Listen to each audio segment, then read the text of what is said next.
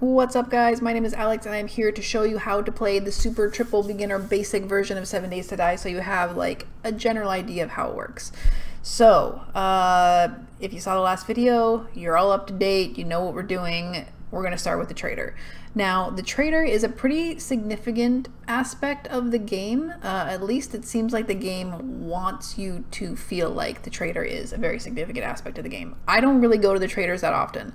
The trader is basically an NPC. He is a non-player character. There are a number of traders throughout the map, and they have quests available for you to do for XP, and there is XP in this game. We will go through that.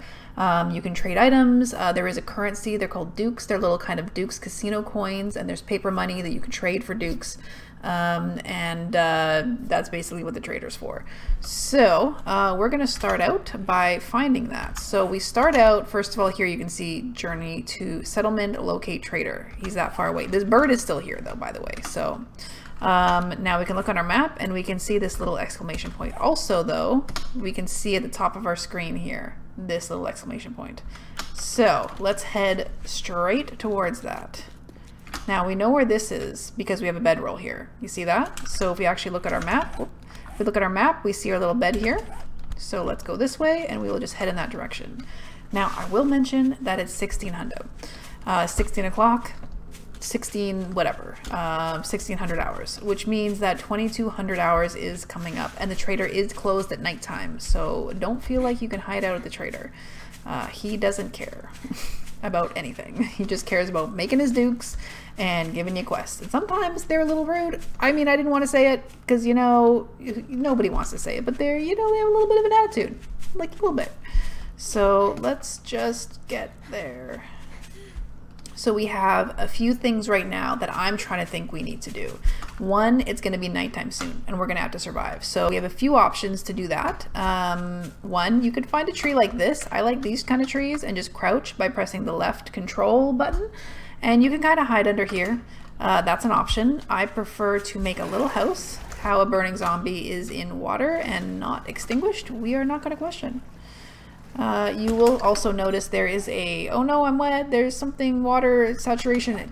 Not a thing in the game right now, so just don't even. Ooh! And totally side note, and some people might say it's beginner, some people may say, what? Why are you showing this in the beginner video? But it's here.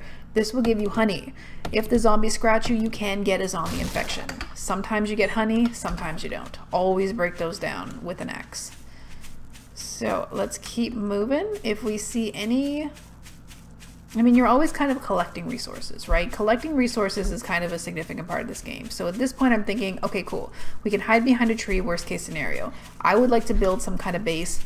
We're not surviving in a house. Don't do that when you're first starting. Just don't do that. Thought I picked that up? Don't believe I did. Okay, so the trader should be coming up here pretty soon. We have a nice little burned out town here, which we will never come to again, most likely, unless we're looting for a very limited period of time. Alright, nice little streetlights though, that's nice. How everything turned to dust except for the streetlights again. Ooh, see, we got two of them. You can see them a lot more here. And again, if you did not know, I'm pressing E to open and R to collect all. So anything that you open, like here, if there's like 6 things in it, you can press R and it'll automatically take it all, put it in your inventory, and you can just keep on running, which is obviously really important. Now, I shouldn't spend too much time looting because we are keeping a very close eye on that time and we do not want to have a problem. So let's just get to this trader. Now, I would almost even recommend for someone who's starting in their first game and it's 17 o'clock, to say maybe wait till morning. Probably could wait till morning. I feel pretty good about the amount of time we have, but if it's too late for you, don't be afraid to just like hide out for the first night and wait till morning. That's really one really good way of surviving this game. You know, take your time. Yes, there's a million things on a list that you really have to do, and the 7th day horde day is coming up. But, you know, one thing at a time. So this is Trader Joel. There's different traders throughout the map. I think there's around 5 on a random gen. You might find more. Zombies cannot actually get in here.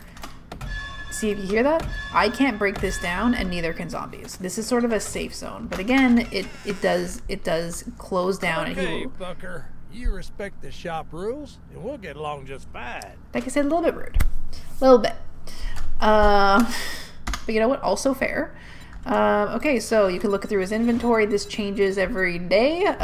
So the cost of the different things, you get a little quick sneak peek at all the things you can buy. AK-47, whatever.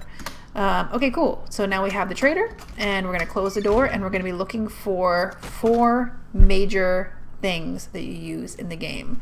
1, you're going to be looking for a workbench. 2, a cement mixer. 3, a forge. 4, a chemistry station. Those are your 4 major machines in this game. So 1, cement mixer, broken. A lot of times they are. Not going to bother taking what's in it. 2, workbench. 2nd bellows. Okay, sure game. It's like it mocks me, you know? These will be in different locations, but this one, oh, forge. This works. Good. That means that in the daytime you can come here and you can use this forge. So that's a good thing to know. Now the chemistry station is somewhere maybe in here. Yes, chemistry station. And the chemistry station works. Cool. Okay. So, right now we don't need to use any of them. We just remember the fact that they're here, and we open our map with M, we zoom in, we right click. Now you're gonna wanna go save waypoint. Now I like to use the X because like laziness, but I'm sure there's some kind of very complicated system you're supposed to use with all these little tabs. So, trader, boom, done. All right, now we need to head home because it is 18 o'clock and it is starting to get a little dark. So, on the top of our screen, you can see, oh, no, we're gonna use this. You can see our little bed. So we are going to get there as fast as we can. Make sure that's closed. Yes, now if you're in there after 2200, he will just kick you out and you're just gonna respawn like right here and you're gonna be like, whoa, what happened? Where am I? And then it's nighttime and you're in a burning area, so don't do that. Ooh, we have found another one. I am certainly pushing the time a little bit later than I would even like. Ooh, I got honey. Excellent. And like I said, honey is used for antibiotics. All right. I think we will have enough time. I think we're good. I'm going to grab some wood along the way. How much wood do we have? This is going to be a very basic, small little hidey hole. It's a very like super basic start, but that's okay. It doesn't need to be anything fancy day one. And you can always build up things, tear them down, use the wood again, you know. I mean, you don't get 100% back for what you destroy, but it's fine. So I'm just going to finish this up, get the bonus XP. And then I will go through all the XP basics and things like that, but don't worry about that like on your first day.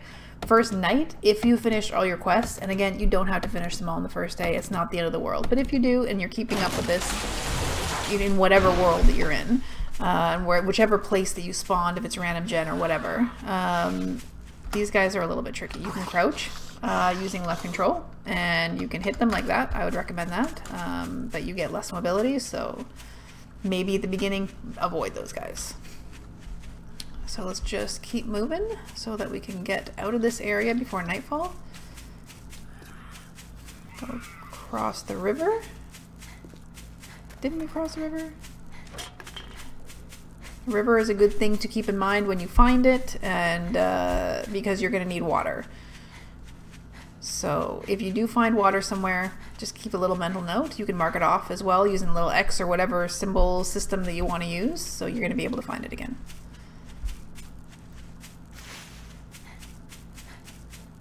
Alright, it's 19 o'clock. Now my stamina here is getting a little low, so what I'm going to do is I'm going to make like 20 blocks. So this is going to be doing this while I'm moving. Saves you a few seconds here or there. Long term, you're obviously going to use it a lot more because you're going to have things. Some things might take you an hour to craft. Some things might take you an hour and a half to craft. You know, it all depends on what it is. The average item is never going to take you an hour and a half to craft. It's like, I'm going to craft 1,000 arrows. Then yeah, that might take you like 58 minutes to finish. Or I'm going to make 1,000 bullets, you know, things like that. But if most items are not going to take that long.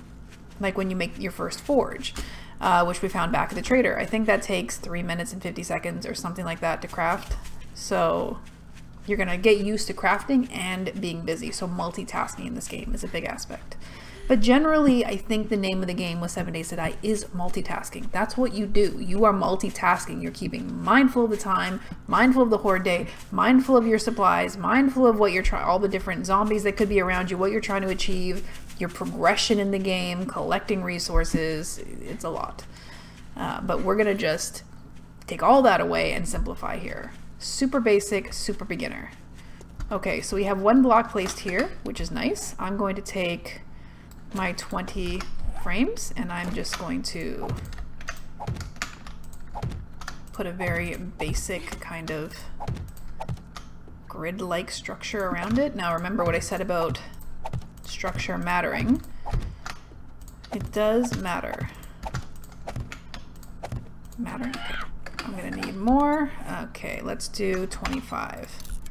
I want to make sure there's enough to upgrade the blocks, so. And I'm going to leave a hole in the front because we do have doors. Now this, not the best design ever. It's not. But that's okay.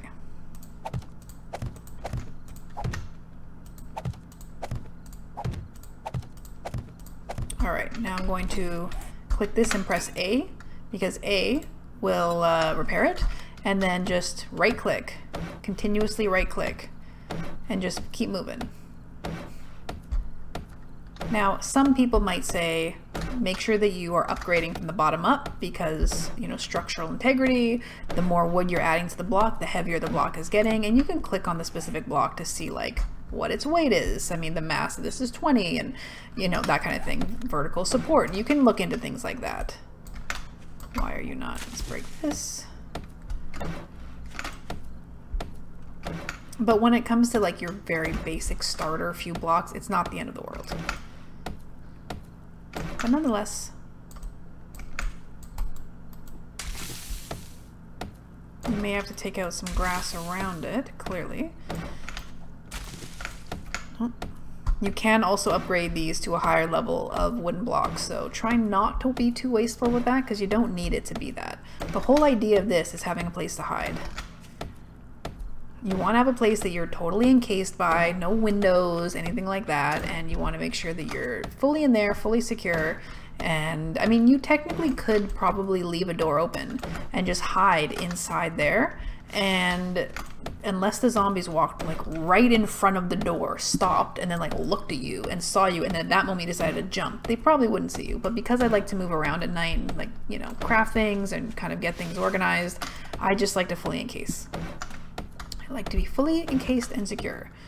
So yeah, fun fact, there was a version of this game. I have played this game since Alpha 2, I believe, 2 or 3, and that was many moons ago. And there have been versions of this game where literally if you did anything, if you opened your inventory, if you opened a fire like this and made a noise, all the zombies would just know you were there and they would descend upon you at the nighttime. It was very stressful. Okay, this is a very tiny little hidey hole. And to go with the door, I'm just gonna literally look up door. This is what you're gonna want. Craft one of the doors, throw it on the front of the house, and boom, you have a little hidey hole to start out with. It is a start. I mean, you could take this and you could expand it. You could put wings on the houses and have like different rooms, and maybe we'll do that, who knows. Also, something you might want to do is put a little bit of a wood stair, you know? You got some railing options as well. That can be fun, but you need things to be able to do that. So just don't worry about that at this point. Just make some stairs. Boom. There you go. Now I am going to take a look at what I have. I have a little bit of stone, a little bit of wood. I don't think I need anything right off the cuff. So what I'm going to do is I'm going to open this. I'm going to go in and I'm going to crouch, left control. I'm going to take a look around. Do I see any zombies? Back up, close the door. Now, if a zombie sees you coming into this house, they will continue to go towards you. If they've seen you, if they've triggered on you and they're heading towards you, if you try to run away from a zombie and hide here, there's a chance that you'll lose them if you run enough of a distance, but they're probably going to follow you through. Now, at this point, we are safe here. We are in our home. When nighttime hits at 22 o'clock, and you'll hear the noise when it hits. Yeah, we're in here for the night. Now this is obviously not ideal, but you know, we wanted to go for the trader, so whatever.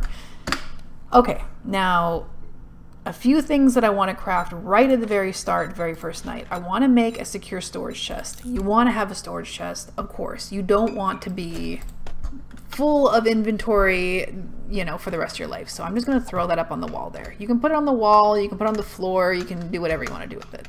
I also press and hold E and unlock this.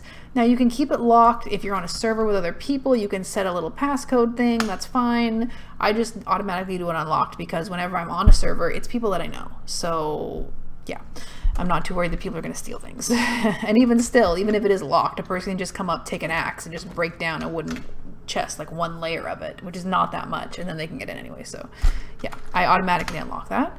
And I'm just going to left shift and left click, and that is going to put the things, I'm going to keep that in there. Our two advanced bellows. Okay, put that in there, just put the rest of that. We can keep the torch on us if we want to. And then here as well, this is sort inventory, so it will just reorganize everything and compile everything that is in it should be stacked up. Like you do this, it should, yeah, it stacks it up. So that's a nice way of organizing things. So that's done. We've done that. Success. Okay. Now, the thing that you need to know about this game that takes you from super basic, like, what do I do, to like, okay, now we actually have to do things, is understanding how the XP system works. And it took me a little while to fully get it as well. So I'm going to press tab again, bring this up, and we're going to look right here, right above our, I hear a zombie. He shouldn't know that we're here. Right above this rate, but they still can. Sometimes they do. Sometimes they spontaneously do. You like sneeze or whatever, and they somehow sense it, and it's all downhill from there. So unless we start hearing them break into the door, we're just going to assume we're fine. So right here, this blue line right here, that is your XP bar. That zombie's getting really close.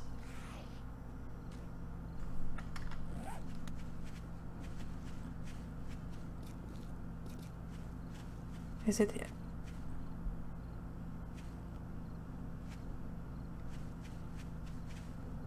Now at this point, if they're like literally right outside of your structure, you want to be like a little bit careful about jumping around or hitting on any kind of blocks or doing anything like that. But I think we're good. Okay, so right here you have your, are they able to hear that? I don't think they can hear that. And you hear that sound? Night just hit. So now they can run.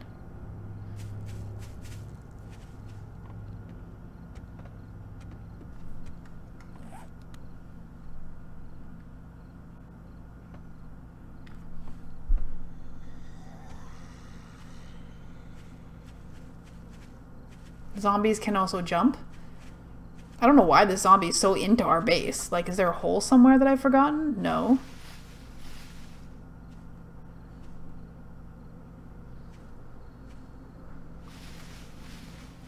I don't know why it's doing what it's doing. This is like, I usually feel like generally pretty unusual.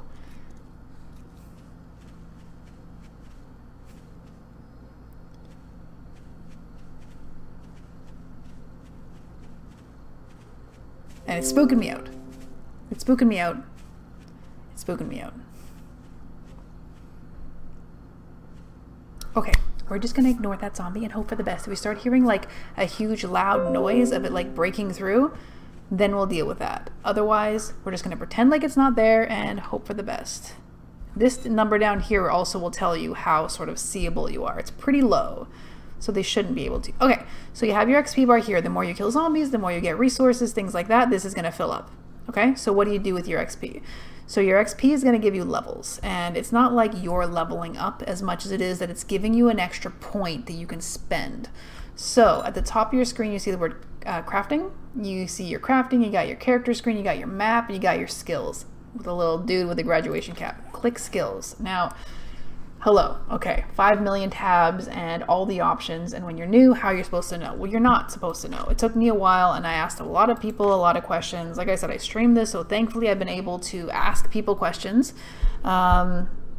And as far as I can tell, at least the way that I do it, is there are sort of like 5 major aspects to this game that you're going to be focusing on.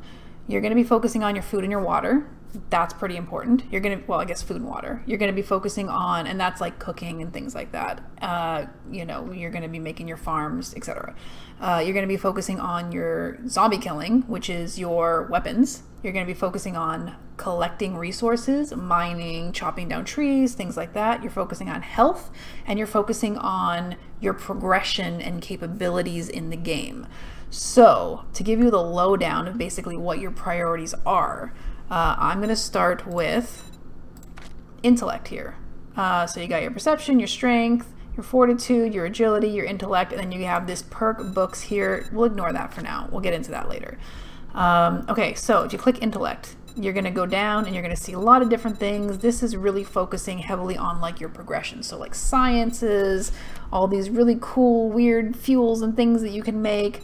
Advanced engineering. This is going to be a huge focus for you because it's how you make forges, it's how you get into your workbenches, it's how you make your cement mixers, and how you make, so when you're doing your first horde day, you may be thinking, okay, I'm going to put up a wood wall. By the time you're at your 4th or your 5th horde day, you're going to need cement walls. You know, you're going to be needing like serious level things to try to protect you. So right at the beginning, just to start, just for the beginning, we're going to be putting a point into engineering. That's 1 point. You'll see right here the amount of points are available. You're going to get 4 points for finishing all your first quest and handing it into the trader. So boom, you have this done. Yay. Now the next thing that I personally put a point into is healing factor. Now some people might not do that, but I feel like early game your food is low, your water is low, and also let's go through that here quickly on your crafting, or your character window. On the upper left you're going to see stats.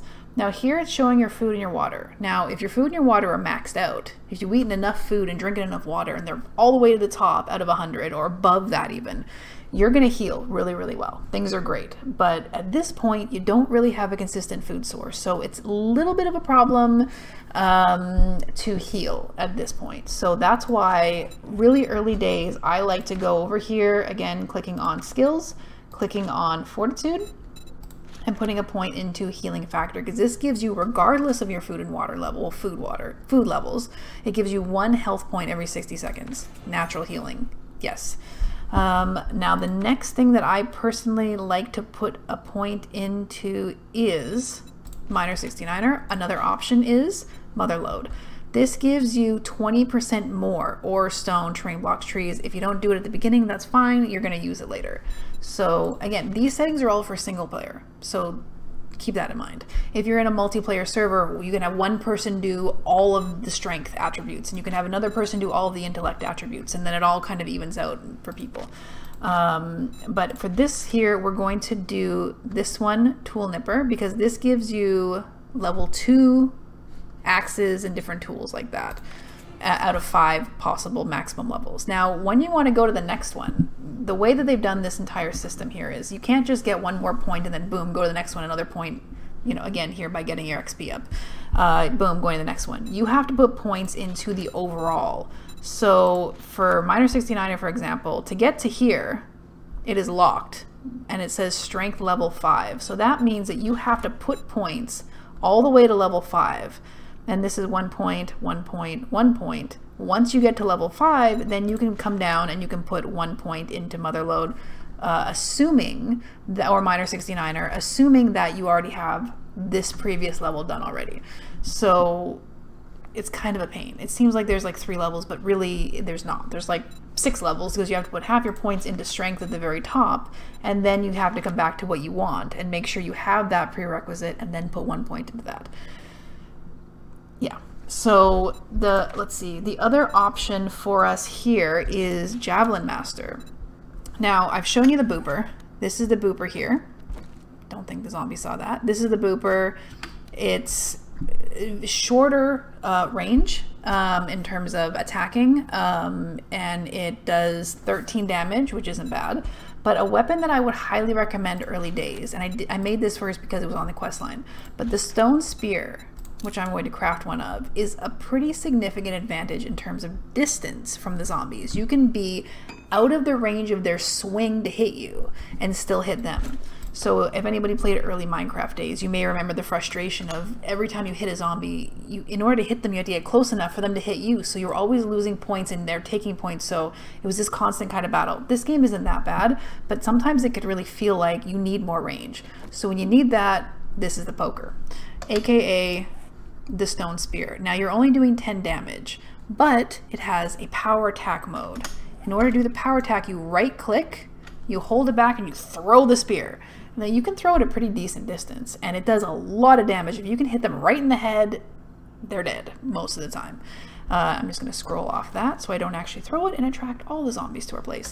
So at this point we're making level 1 spears and level 1, well now we're making level 2 stone axes, but that's how you level things up. So you can repair one item as many times as you want, but if I now, because I got Miner 69er, it's showing me I can make level 2. So I will make a level 2 stone axe. And if I put a point into the stone spear, it will make me level 2 stone spears. And then after that, I can just take this, scrap it, and I can get some stone back from that. So you can put it into Javelin Master. It's an option. Some people like to put points into looting. You loot a little bit faster, you get a little bit of a more loot bonus, a chance of getting better things. Sexual Tyrannosaurus is really good because it gives you a little bit more stamina. Now, you got your health and your stamina here on the bottom left of your screen. Those are your main 2 aspects. Your blue is your stamina and your red is your health. You're gonna really be feeling your stamina levels hurting you early on.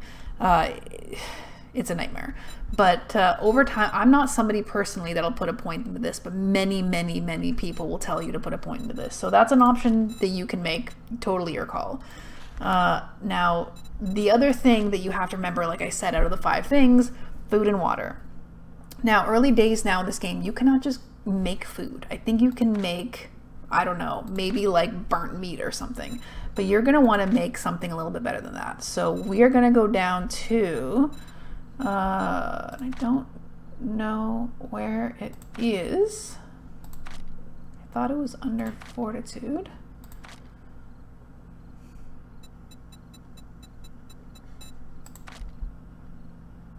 I'm looking for Master Chef, something like that.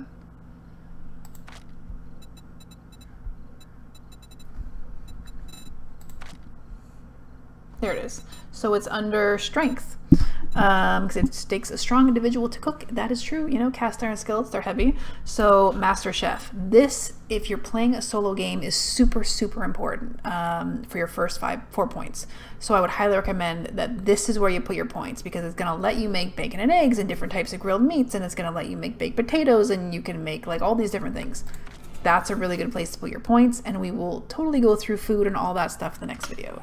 So we are at this point pretty well situated. We have a storage thing, we have our campfire, which I will show you how to do in the morning in the next video, and we're pretty well set up. So I will leave it here. In the next video we will go over the basics of food and water, because you can't just drink weird muddy like lake water forever. You know, that's going to give you the poops. And we're going to go through a house, and I'll show you a little bit more about combat and survival and how to start getting that progression going, how to get a forge going. So those are the kind of things we're going to deal with in the next video and the one after. And again, if you have any questions or anything specifically you want me to cover, throw it in the comments below, and check out my links in the description for my Twitch channel, and I will leave it there. Thank you guys so much for joining me today, and I will see you next time. Bye.